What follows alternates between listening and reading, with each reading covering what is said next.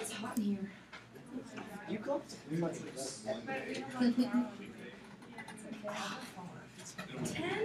Instagram? Holy freehold. Okay, welcome back. So hopefully you got my email. I put up 2 My Math Lab assignments that are due Wednesday at 10 a.m. The first one is stuff that you could have been working on based on what we've done in class, and then the second one is going to be based on class today. And then right now on the schedule, we have the first mastery exam this Thursday, but I'm trying to get that pushed back to next Monday because we need an extra day to make sure that you guys are ready. So what the mastery is we've been learning all about the closed form, these rules for closed form rate of change functions. And so the mastery exam is basically rapid fire. Have you learned the rules? Okay? So when you get into future calculus courses and other math and engineering science courses, it's nice when you come to problems just to know these rules so that you don't have to go look them up or get on graphing calculator and set up the open form, and so it saves a lot of time to know these rules. So that's the motivation for having this called mastery exam of the closed form rate of change functions. But like I said, I'm going to try to get that. The first attempt is Monday, and then you have to get a certain, we'll talk about it later, but you have to get a certain proficiency to have mastered it. If you don't get that proficiency, then you're taking it the next week also. Okay? So just master it the first time. Okay? And it gives you, if you get the if you get it, I think it's 80 or 85% correct on the first try, that counts as 100%. Okay? So it just gives you a score of 100%, and it's worth half of an exam, half of our exam. If you don't get that proficiency the first time and you have to take it the second time, then you're starting at 90%. Okay? But you still have to reach that mastery level. I'll explain more about that later. But so right now we're just really focusing on the rules of these closed form rate of change functions. Okay, so two My Math Lab assignments due Wednesday at 10 a.m. Connor. Is that mastery test done with the same software that My Math Lab is doing? No, you're just doing all on pencil and paper. It's in the testing center. It'll just be like a normal hour exam. You'll go on your own time to the testing center, and you'll be doing all on pencil and paper. Is there a time limit, or is it just the same? No time limit. No time limit. We'll talk more about it Wednesday. Okay. Other questions? So this slide here is an overview of where we left off last time. We talked about, we're looking at, this is x to the n, right? So this would be our open form rate of change. We've derived that. We know where that comes from. And then this is, what is this? This is closed form approximate. And then this is open form exact and closed form exact. So remember we said these are our open forms. Why? Because they reflect the process. What does this fraction mean right here? So what is the meaning of that fraction? You should know just the overall idea of that. Where did we spent time setting that up? What is that? Okay, someone said rate of change. Tyler? Change in y over change in x, which is rate of change, right? So we're starting from scratch to build a rate of change function, change in y over change in x, or the size of changes in y relative to the sizes of changes in x, right? So those are our open forms, approximate, and it's exact when our interval gets very, very small, atomically small. Okay, and then here are our closed forms. So we got approximate and exact. Okay, so that's what we talked about the Friday before you left. And here's what we've, in terms of these closed form,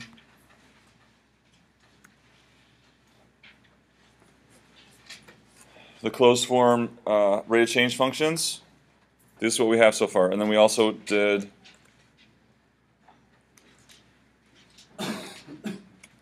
oh, this is going to be on, doesn't it?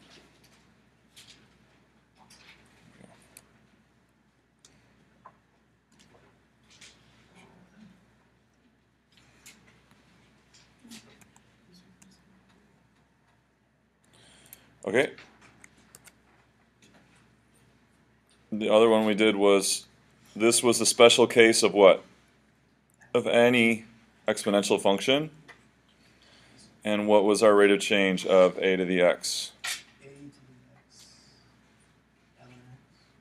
Right, a to the x, ln a. Yeah. And what was the point of that? Remember, the point of that was that for an exponential function, the rate of change function, we showed, graphically, we showed that it's the original function. It's some, we did it both algebraically and we showed it graphically.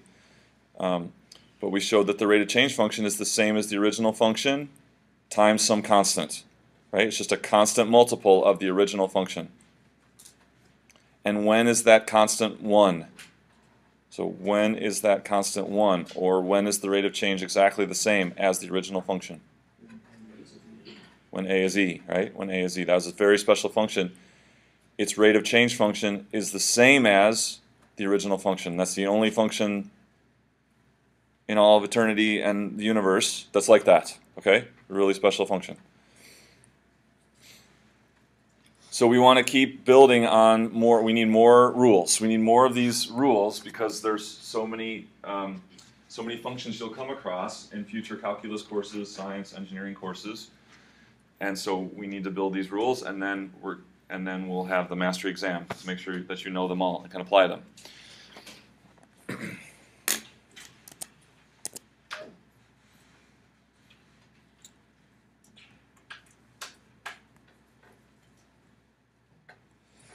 Okay, so the next we want to talk about is composite functions.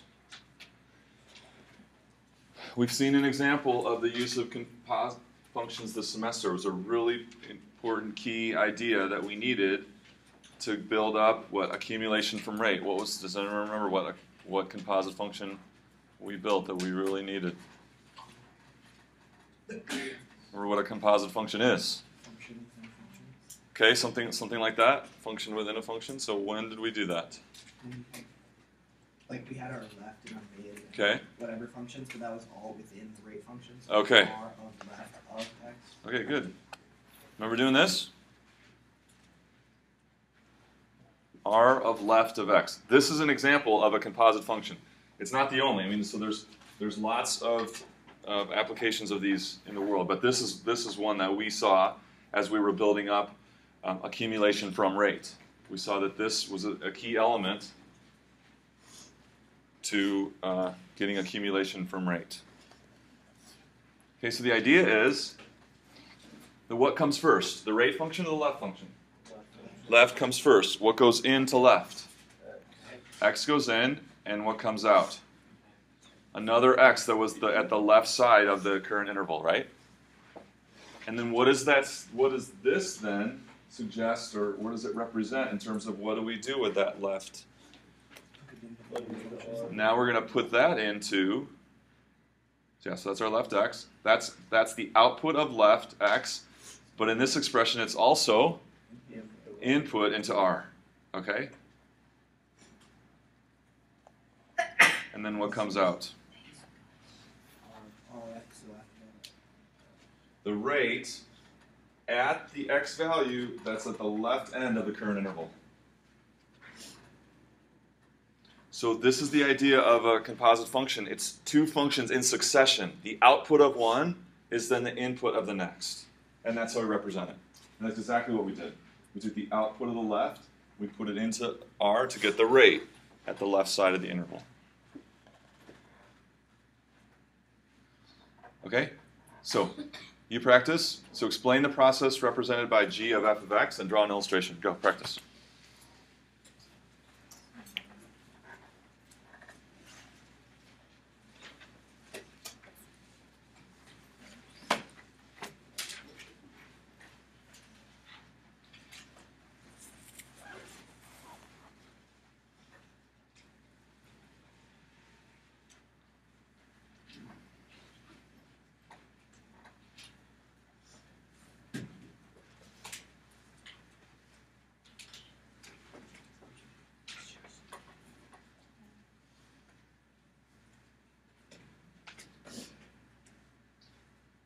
Figure out how to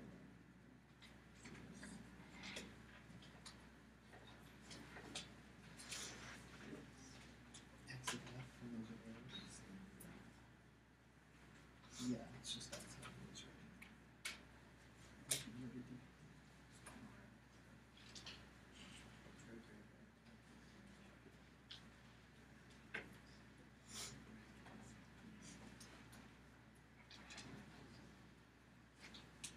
Okay, who can just explain it verbally? So explain what the process is. Yeah, Autumn. So we'll take any x input and plug it into the function f of x. Okay. And then that will spit out technically the y value for f of x. But Okay. then the y value becomes the x value that you plug into g of x. And then one last thing. Yeah, that was all perfect. So, but then what's the? And then finally you have the output of g of f. That's it. Yeah. Yeah. So did you hear what she said? That's perfect. She said, start with x. We're going to plug that into the f function, and that's going to spit out some output corresponding to the input x. She says she's going to call that the y value for f. And we're going to take that, and now we're going to put that into g. And that's going to be the input into g. And that's going to give us a corresponding output of g. And so your illustration, what function comes first? F or g? F comes first. What goes into f? X. What comes out? Yes, the output corresponding to when the input is x. That's the output, right? F of x. And what do you do with that? Plug it into g. Okay. I'm going to do it like this.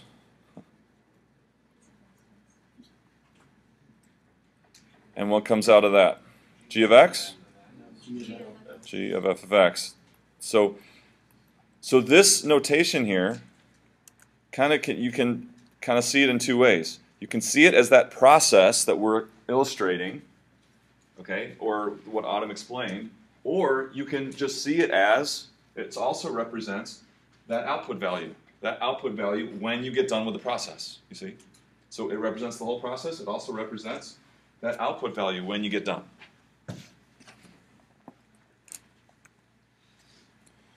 Okay, so what we want to do is we want to practice seeing functions as composite functions. So it's just one function, but we want to be able to see it as a composite of two. So this one is not really a good example, so we're just going to skip over that one. But we'll do this one together, and then I'll set you loose. So how can we see h of x, how can we see this as a composite function? So what we want to talk about is an interior and an exterior function, right? The interior function is the process that comes first. Its output is then the input of the exterior function, or the outer function. So if we wanted to come up with, for this h of x, how could we rewrite h of x as g of f of x? So which comes first again? F comes first, right?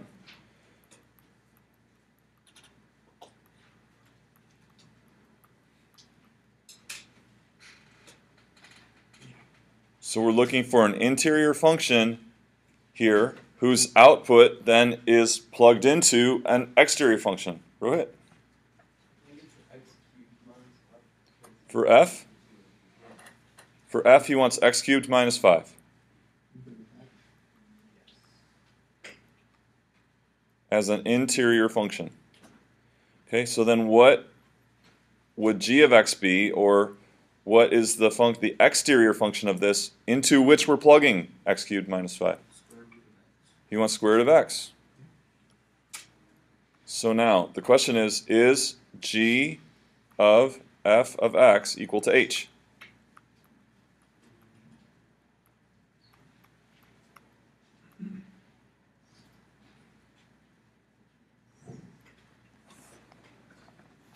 Absolutely, right? Because the output of f is x cubed minus 5. Now we're making that the input into g, and we would get that right there. Okay, so why don't you practice on the remaining 4. So in terms of the reason we're doing this is critically important to recognize this.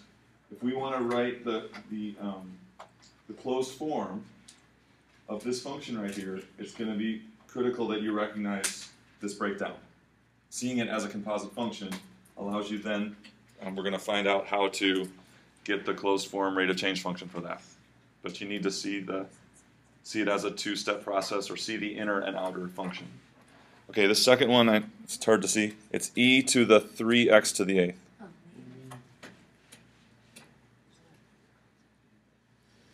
Okay, so you guys try these 3. Work on these 3 together.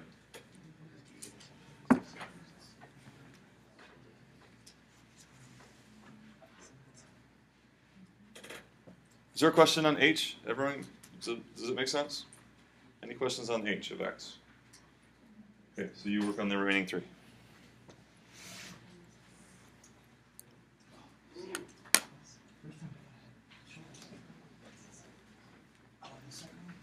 Like P of X? Okay, so if you can resist the temptation to study your quiz and keep your focus up on the workbook.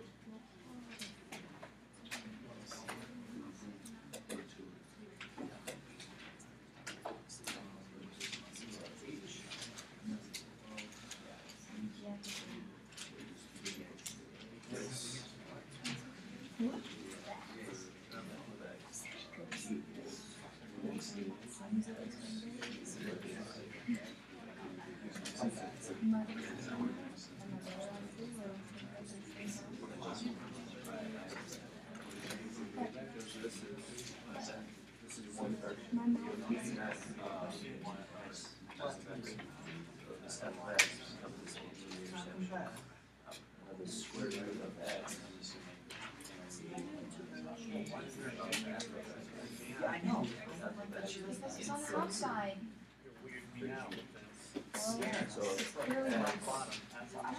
It is very clearly like that. Okay, sorry, I'll do my work. Look, the question says what are F and G? But I got them both on there.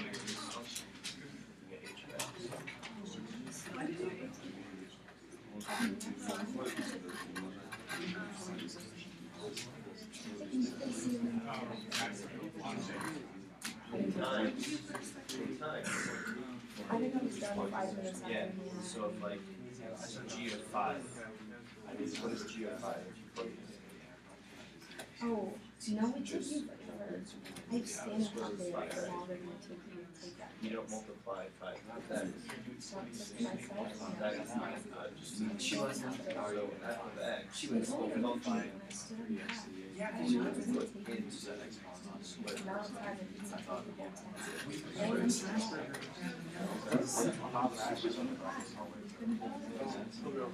Weiss. I told her my mom.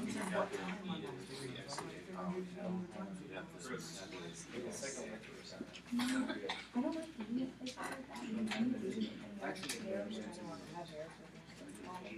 Your hair and like your clothes always smell like. Yeah, and I hate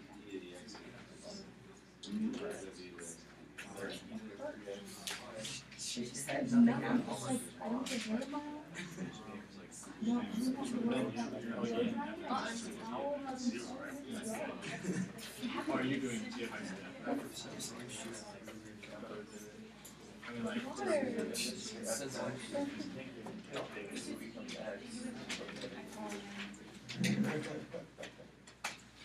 Don't take it as it's rude if you want to show you. Then it just be Really? yeah.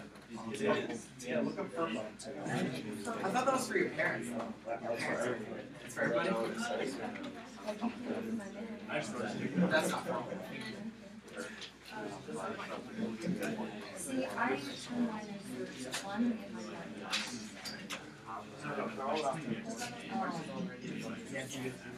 Oh. I left this line. It just plugs in this. Oh no.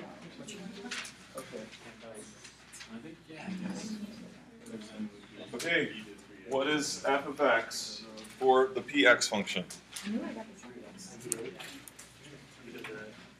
So let me just...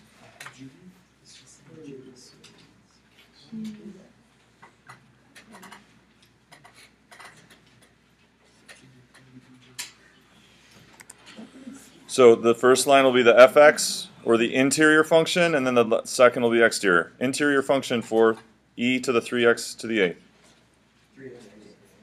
3x to the 8th. Should have gotten.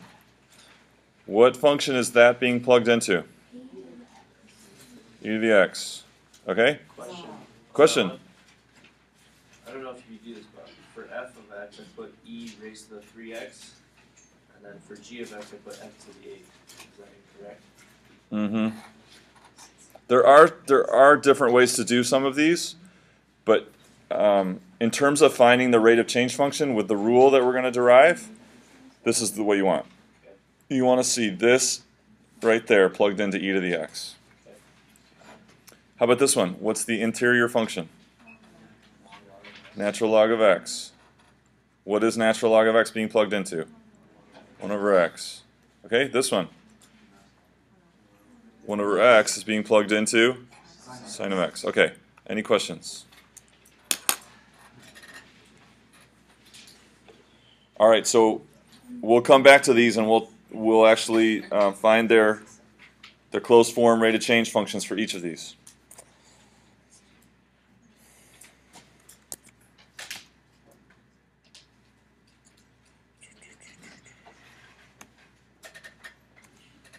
So let's look at e to the 1 over x. So what was the rate of change function for e to the x? Just e to the x. So our hypothesis might be that r of h of x might be e to the 1 over x. So how can we check that? How can we see that? If that's true or not. So that's what we're asking. The question, since the rate of change of e to the x is e to the x, is the rate of change of e to the 1 over x e to the 1 over x? That's our question. How could we check that?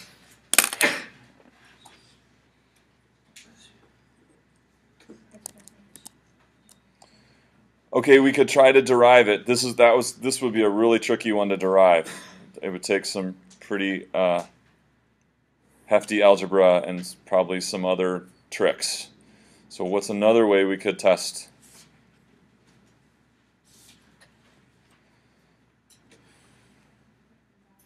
Yeah. That's not what she was suggested. Using an open form, it's going to require some pretty tough algebra and some tricks to get through it. So what can we do? So we can do f of x equals e to the 1 over x.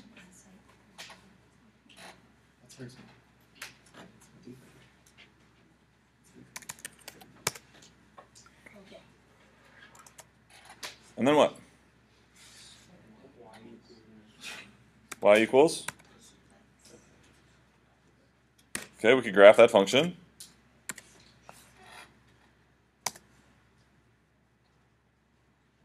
Okay. Now what?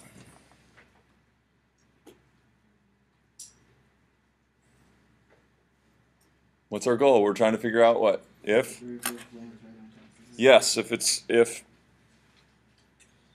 if the rate of change function is the same. How can we see? Is there a way to just make it calculate the derivative and put it on top? No, we've learned it. You know how to do it. How will we do it? Talk with the person next to you. We should all know how to do this. How can we check to see if the rate of change function is the same as that function?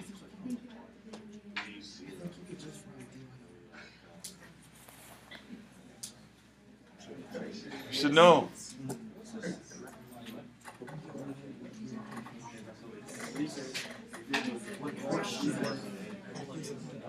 At this point, we are questioning whether even is also so to confirm, we want to graph what the rate of change function is.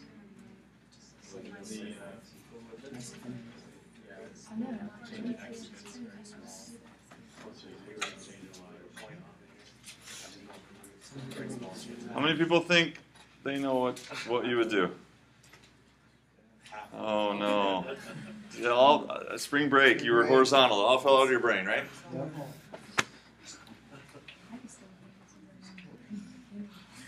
Okay, Autumn, you're the first one to raise your hand. So what do you want to do? Use a step function, build a step function off of that, and then you can find the approximate. Is this a rate function? Why do we use step functions from a rate function, right? So if this was a rate function, we would build a step function to get constant rates. But this is we're treating this like an accumulation function. We want the rate, right? So is that journey number 1 or journey number 2? Journey number 2. How can we very easily graph the rate of change function? Sure. Tell me. What do you want to call it? G. She wants to call the rate of change G. How about R? Okay, R equals f of x plus h, f of x.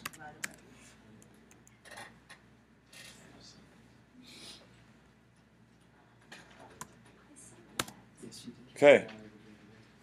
Are we ready to graph it?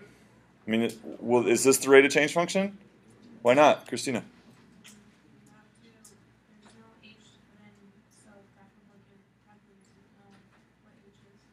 What does it think it is right now? It thinks it's 1. So what do we want to do?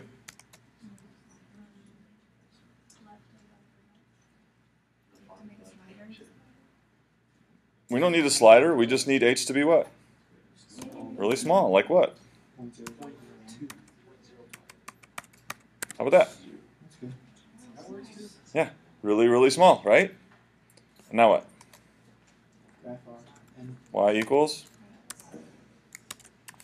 So we got the original function in red, and we got our rate of change function in blue. What do we think? Note to self, not the same. Okay, so it's trying to graph the rate of change function here for this very small value of h. For that small value of h, if it were the same, they should be, if not right on top of each other, really close to each other, but they're not even close. Okay, so conclusion? Not the same. Okay, and that's this e to the 1 over x. That's an example of a composite function, right? So it's when you have composite functions, there's something else that we need to find the closed form rate of change.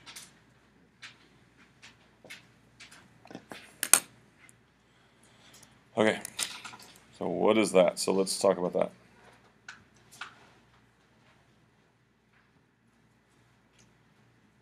I want to move it. Okay, so suppose that a function f has a rate of change function r of f. Suppose also r of f 6.1 equals 3.8. So the rate of change of the function f at x equals 6.1 is 3.8. What does that mean?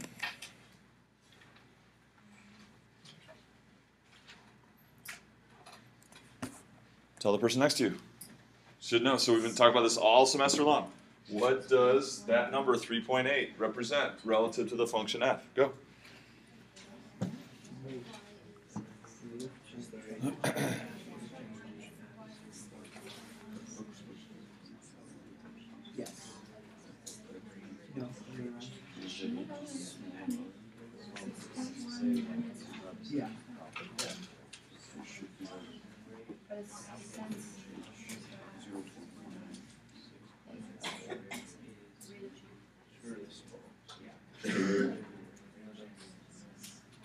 Okay, there's many ways, there's many sides to look at this from and talk about it. So anyone think they have one good way to express it? Rohit? After 6.1 has accumulated, it's changing the rate of 3.8. Okay, so after accumulating up to 6.1, it's changing at a rate of 3.8. So my question is, what does that mean? It's changing at a rate of 3.8. What does that mean?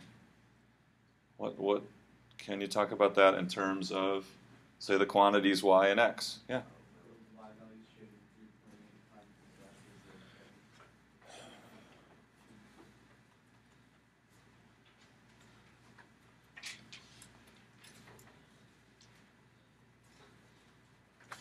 That's really good. That's definitely what it means.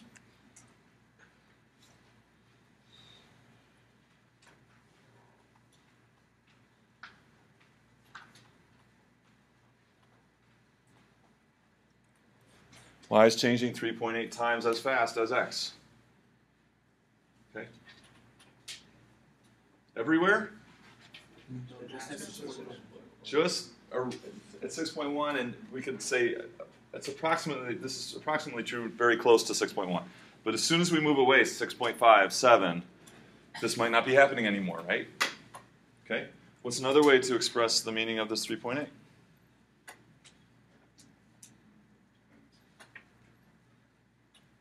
In terms of y and x.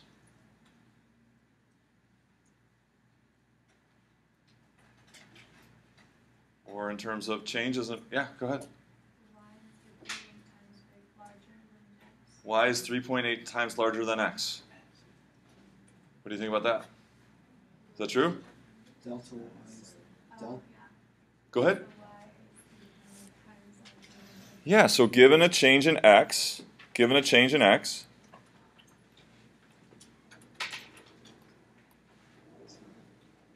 close to 6.1, what can you say?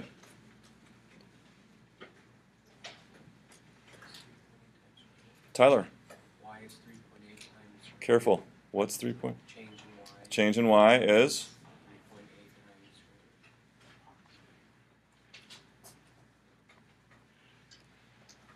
Why am I saying approximately equal to? You said close to 6.8. Yeah, close to. So we don't know if we have constant rate of change of 3.8. If we had constant rate of change of 3.8 through a whole interval, then I could say equal. But it's just this is for a very small interval close to 6.1. This kind of defines what's happening there. That changes in y are about 3.8 times changes in x. Okay?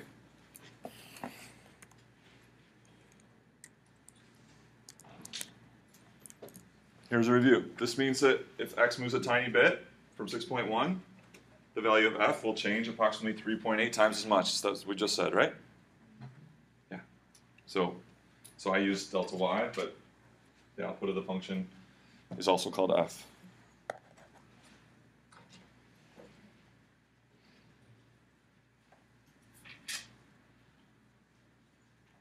Okay, don't worry about this.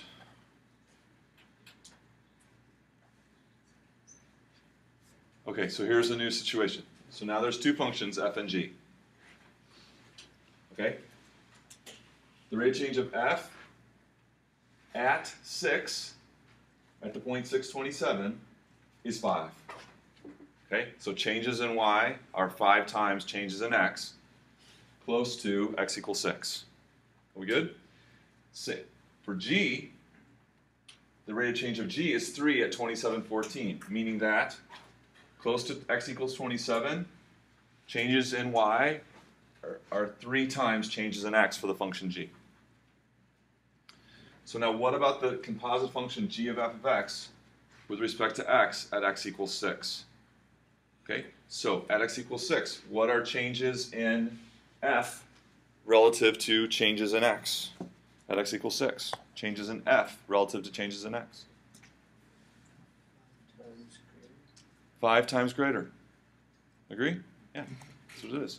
Okay, so a little change in x would result in a change in f 5 times as great.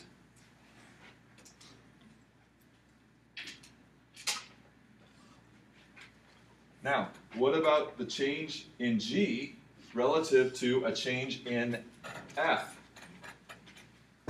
What about the change in g relative to a change in f? So here's now our change in f, and f is going into g. So now we've got a change in f. How much will g change? 3 times that, right?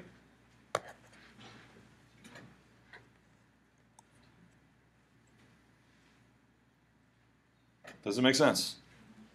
Changes in f are 5 times changes in x. Changes in g are 3 times changes in f, based on these rates that are given.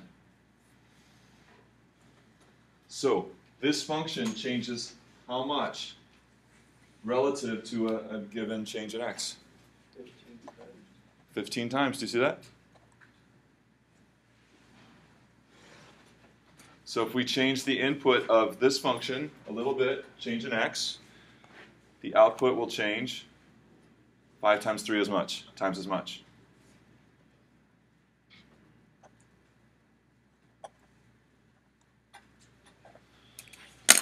Sorry.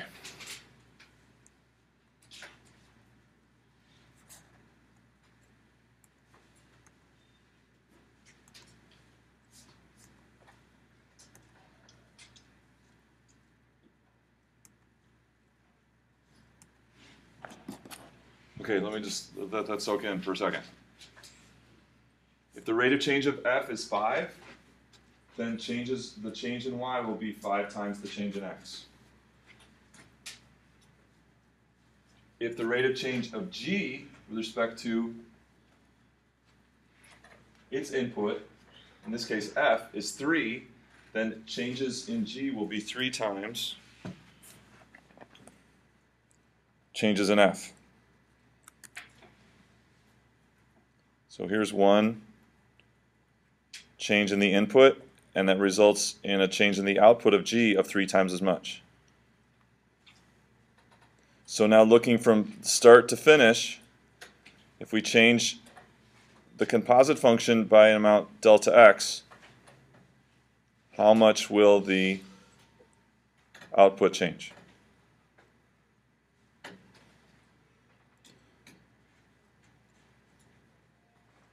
So changes, in this case, changes in g of f of x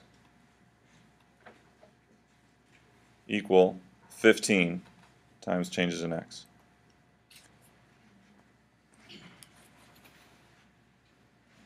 So this is backing up the point that it's not just, we looked at that e to the 1 over x. It's not just, based on our hypothesis, it would have just been, the rate of change just would have been 3. But there's more to it, right? Because you have this function f changing with respect to x as well. So it's the product of the two. Okay. Does it make sense? Really important idea.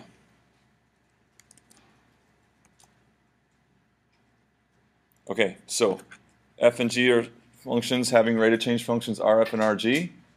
Then the rate of change function for the corresponding composition is? So this is what we did. We just did this first. Okay? First we did the rate of change of f with respect to x, and then we multiplied it by the rate of change of g with respect to f.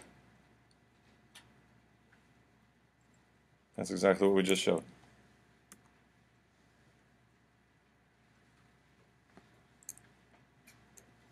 So the rate of change of the, don't worry about what they'll say. We'll just what I just said.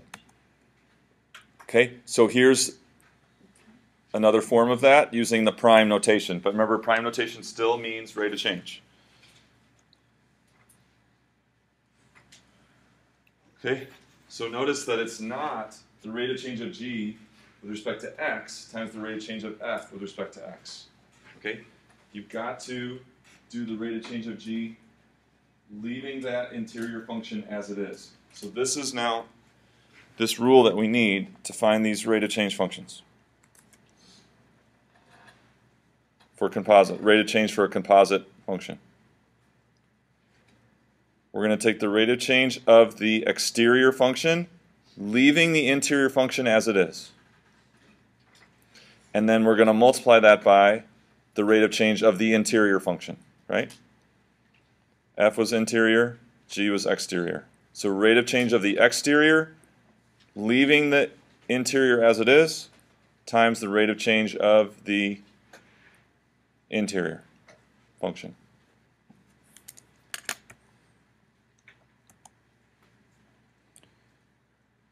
Okay, so let's go back to our examples. These.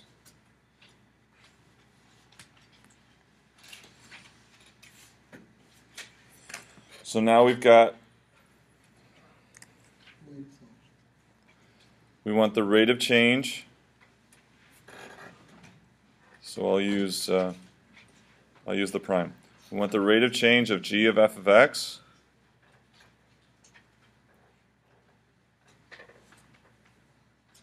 And we found that that was what?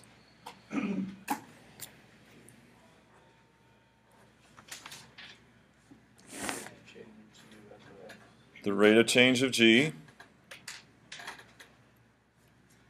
of, so here, yeah, so of f of x, not of the rate of change of f, okay, and not of x, but just f times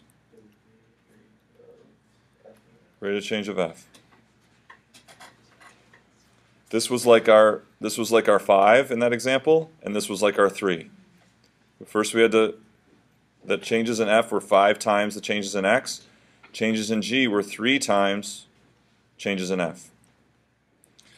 So that's why we need to identify what is g and what is f to apply this. Okay, so for this one, what was g? The interior function? Sorry, f. F is the interior function. What is it? X cubed minus 5. Exterior function? Okay. So, therefore, h, the rate of change of h with respect to x is going to be, we're going to take the rate of change of the exterior function, leaving the interior as it is. So, what's the rate of change of the exterior function? We found this on Friday before you left. 1 over 2 times square root. What's going to be in the square root? F as it is. F as it is.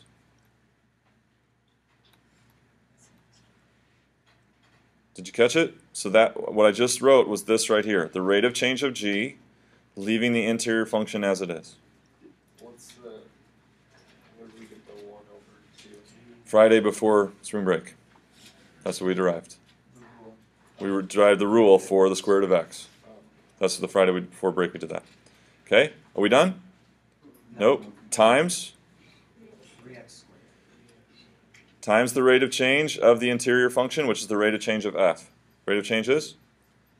3x squared. So that's the rate of change of h of x. Okay, so what I just want you to do is practice on the remaining 3. See how these go. Take a couple minutes.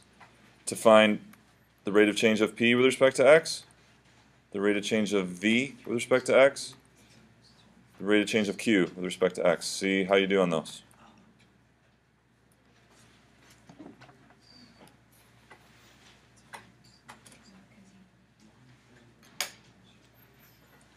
If you've got a question, you can stop me as I come around.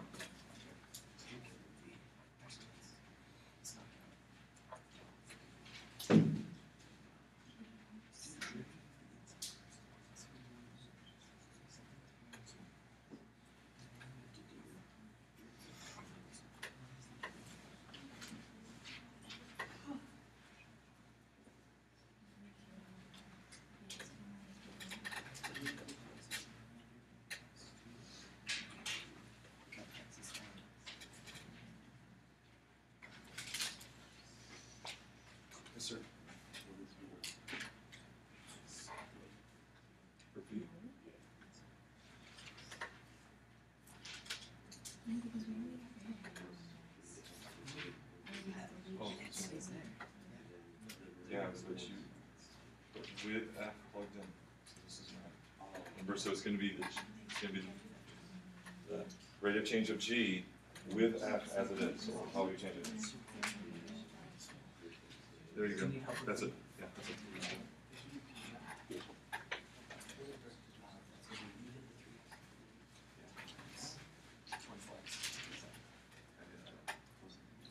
So can you?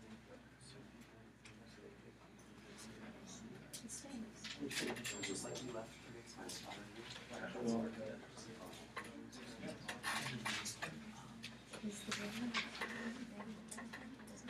Oh, Sorry. You need to know what the rate of change for ln of x is. yes, we do. Yeah, and sine. Yeah. Okay.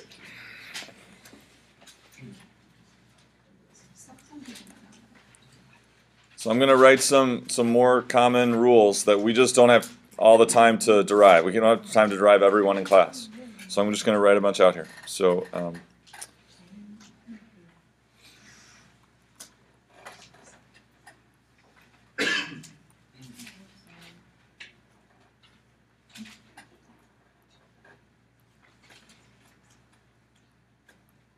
rate of change of natural log of x is 1 over x. The rate of change of sine x, cosine x.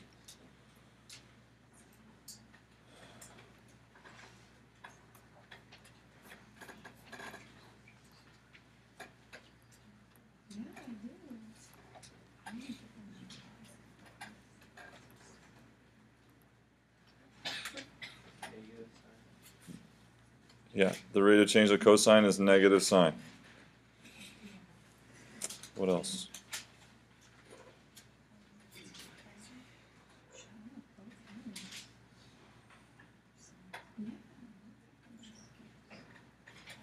Log base b of x is 1 over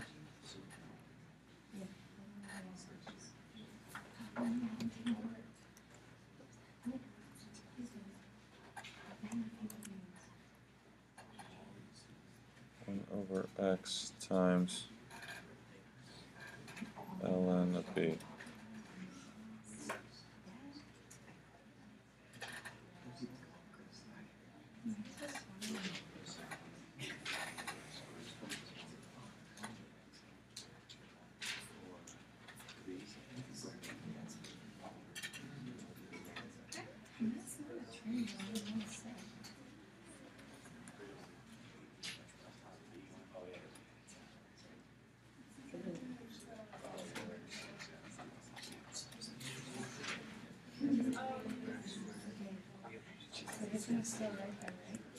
Okay, so let's do these. So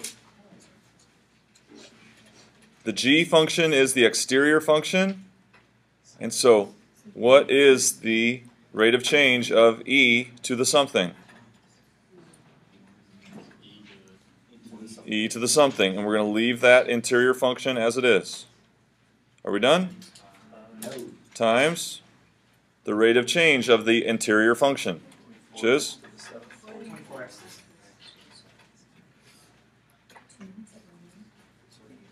That's the rate of change of p. E to the 3x to the 8th times 24x to the 7th. Okay? What is the outer function here? 1 over x, which is like x to the minus 1. Rate of change? Negative. So it's going to be negative to the negative 2, right? The power rule on negative 1. Bring the negative in front. Reduce the power by 1. What goes inside the parentheses? Keep the interior function as it is. Then, times the rate of change of the interior function, which is? So if we wanted to clean this one up, we could do negative 1 over x times ln x squared.